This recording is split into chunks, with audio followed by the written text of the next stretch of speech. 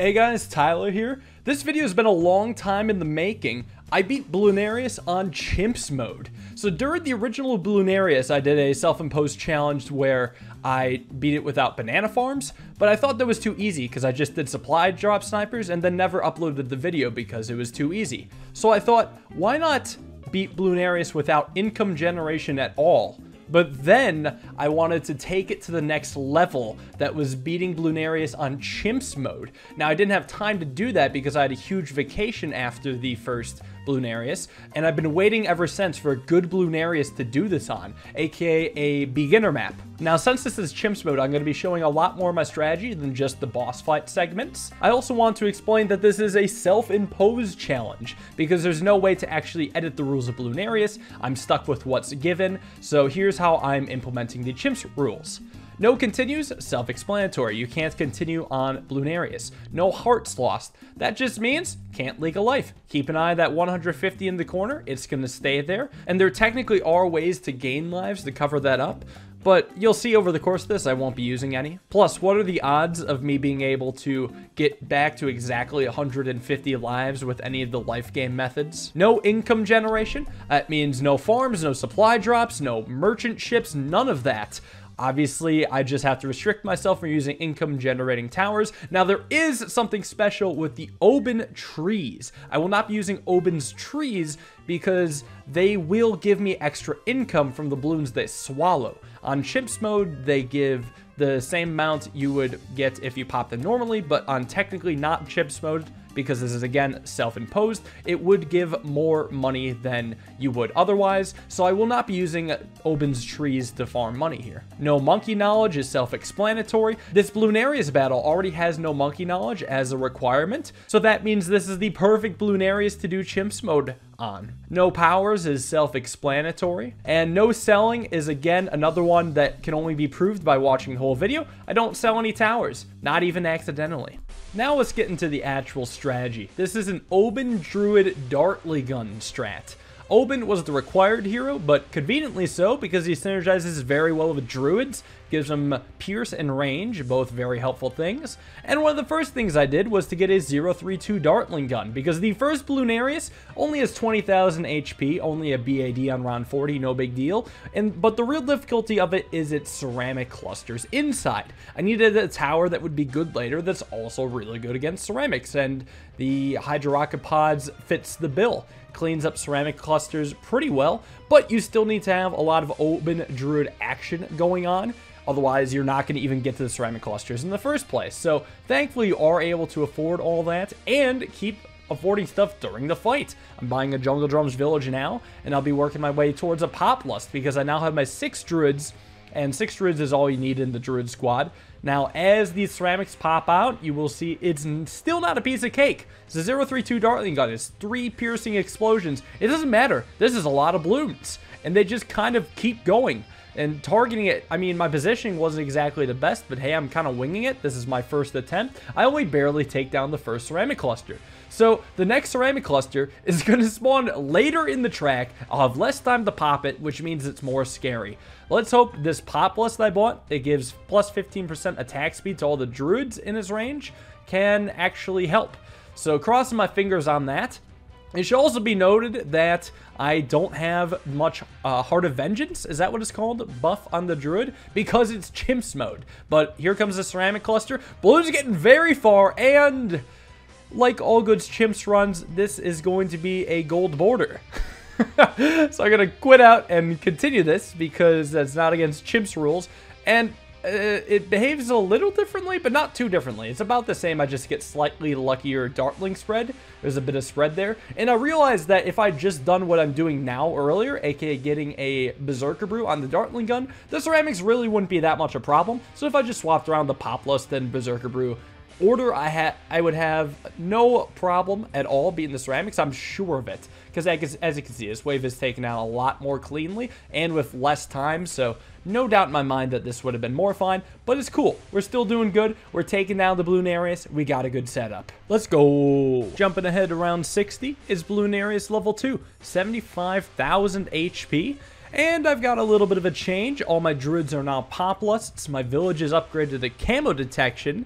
And until then, I just had Dartling Gun as camo detection, which was actually really good for early game because the camo villages cost money. I needed it to beat the tier 1 Bloonarius. Okay, I also got a 420 Alchemist, so I could be buffing the Dartling Gun and one of the Druids consistently. The one Druid the Alchemist is buffing is, of course, going to become the Avatar of Wrath. But until then, I'm saving up. How well do I handle the tier 2 Bloonarius? Well, the ceramics are certainly easier, somewhat, but 75,000 HP is a lot, and if this Bloonarius gets far and unleashes the ceramic wave, I could still be in trouble, so I'm crossing my fingers that I can beat it quickly enough.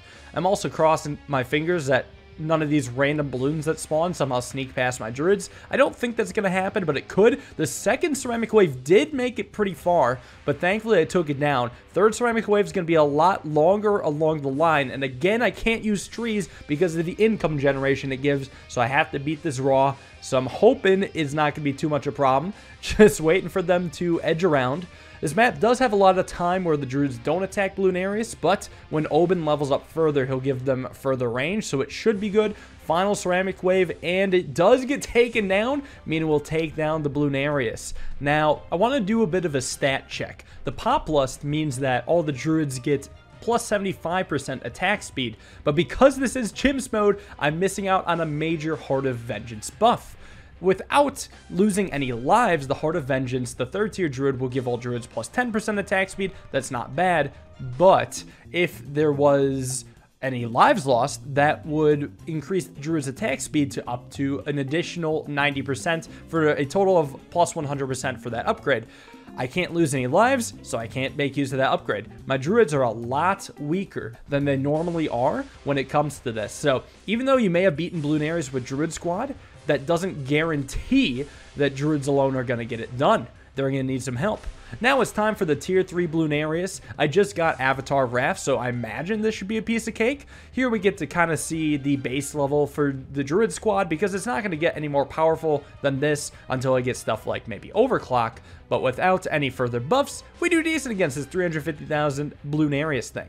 It's not too bad, but it is still taking a while. So scale that up to 3 million at the final tier 5 Bloonarius, we might still have some trouble ahead of us. That being said, there's still going to be plenty of money generation over the course of this.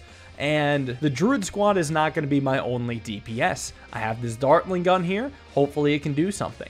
And do something it will, because now is an MAD, the other really good Bloonarius destroyer. So I got 2 main sources of DPS, is round 100, and I still have money to earn. So let's see how this thing does against 750,000 HP of Bloonarius. And you know what? So far, so good. It looks like the phases themselves are doing well. We're already bringing it down to about half HP. I'm also going to work on some overclocks in the meantime. Just kind of having that target away and not really worry about things. The OMGs that spit out totally aren't going to destroy me. Actually, they might. Good news is I already lost Black Border, so this is inconsequential. All I really needed to do was change my Avatar of Wrath to first. I forgot I had it on strong, and then buy back the overclock, maybe overclock the Avatar of Wrath, just in case. It's a little bit better at cleanup than the MAD. That thing sucks against super ceramics. But yeah, leave your Avatar on first. Don't put it on strong, or you'll die like that, unless you're quick enough to save it.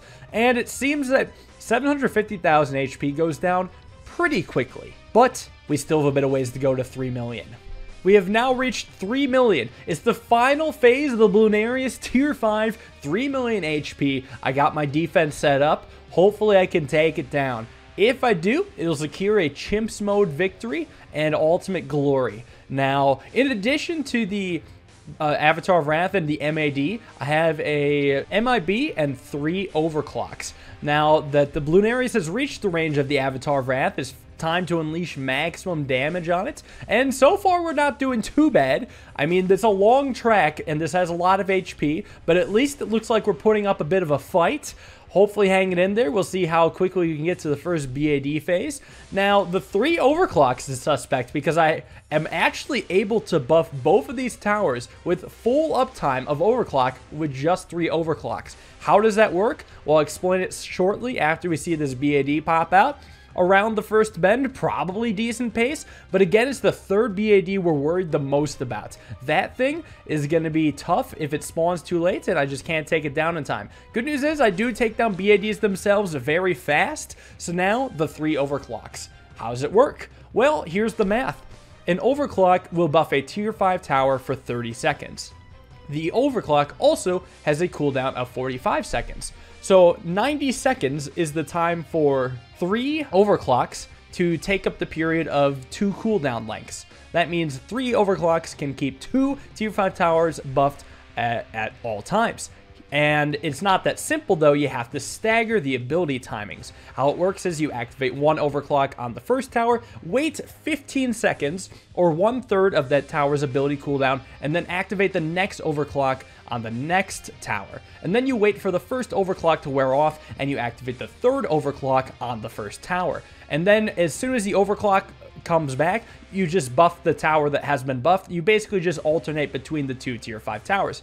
In this case, MAD, then Avatar of Wrath, then MAD, then Avatar of Wrath. I even messed up a couple times just because I forgot what I buffed last because I was thinking about something else. Maybe thinking about Call to Arms, which I got now due to the money saved, getting 3 overclocks instead of 4. A little bit extra damage here. But even messing up, the order doesn't matter. You just got to go back and keep alternating. That's all that matters, that you alternate the towers. And Call to Arms is huge. It's an additional attack speed buff to these towers. Could really use it. Final BAD about to pop out now. The real challenge, if I destroy this fast enough, this Bloonarius is going to be taken down in CHIMPS mode. Possibly first ever. At least first video that I know. It's pretty sweet. The BAD gets taken down, and we do beat it in CHIMPS mode. It's pretty nice. Now, if you want to verify that I did adhere to the CHIMPS rules, you can just do this strategy yourself, and you'll see that you'll have about the same money that I have, probably the exact same money, which would be impossible if I had somehow cheesed my way during the middle rounds. So I was surprised. I thought this was going to take a bunch of tries, but nope. First try, CHIMPS mode, Bloonarius. Now I'm hoping that there could be a Bloonarius battle on hard instead of medium, but hey, I take what I can get. So yeah, that was a wonderful challenge. I hope to find more exciting Bloonarius challenges in the future. Kudos to Ninja Kiwi for releasing it without monkey knowledge to really make this possible. And I'll see you guys all with the next Bloonarius challenge. Have a wonderful day and peace.